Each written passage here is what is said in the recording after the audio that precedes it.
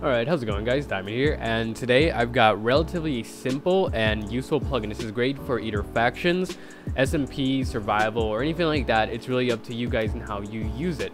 So, it is called Inventory Pages. What it does, it allows you to use multiple pages in your inventory, and pretty much you can add more stuff to your inventory. It's pretty simple like that.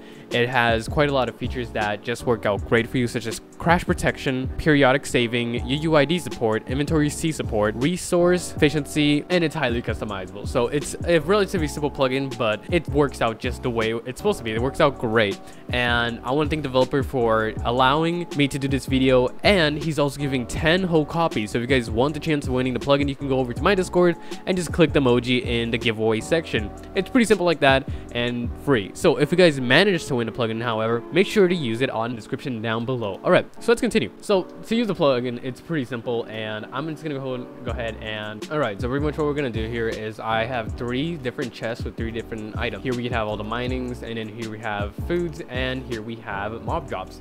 So pretty much what we can do is just put them all in our inventory like so, and this only works in survival as well, so of course it's related to SMP or anything like that. So just going into game mode 0, you can see I have 2 items right here, and I have up to 100 pages. Now you can customize that to certain ranks as well, so a certain rank would only get 5 pages, while another one might get 10, and defaults might get 0, or just like the default one. So pretty much what you can do here is just put all your items. I'm just gonna go ahead and do that.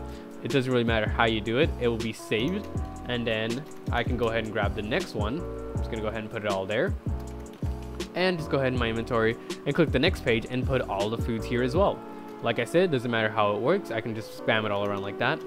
Go into the next one, which is mob drops, and then go ahead and just fill up the next page. It's pretty simple like that.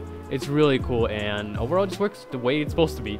So as you can see here, I have quite a lot of items. So if I go back to the page to 2, you can see I have all my items still. I can go ahead and mess around if it's still going to be the same way, and I have this one over here as well. So it works just the way it's supposed to.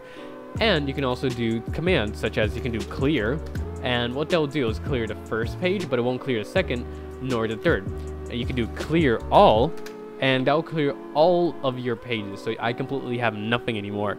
And there are also the permissions, which you do inventory pages dot the number. That'll give you the certain pages that a rank could use. Also have certain permissions that allow you pretty much, if you die, you can drop all the items, or you can't, or you just don't drop any at all. So it's pretty much like inventory, keep inventory in a similar faction, but it just works out very nice. It just works very nice. In a config, you can also change the items. For example, you can change these to whatever you want.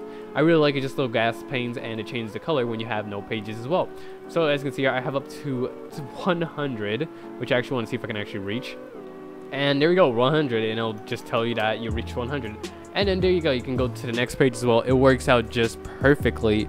And I'm actually going to see this if I want the developer to actually bring out a little feature. You can do page, and then like for example, you can go for page 3 or something like that, and it will open up the inventory on that number, just in case you have quite a lot of inventory. That will actually be a nice little feature that I want to see the developer add, because that would be really cool. Pretty much, yeah. So hopefully you guys like this video. It's a really short video. I have quite a large schedule, and I have some really big plugins coming out pretty soon. So if you guys like this video, don't forget to leave a like on the video. If you guys want to see any other plugins, make sure to leave it in the description down below.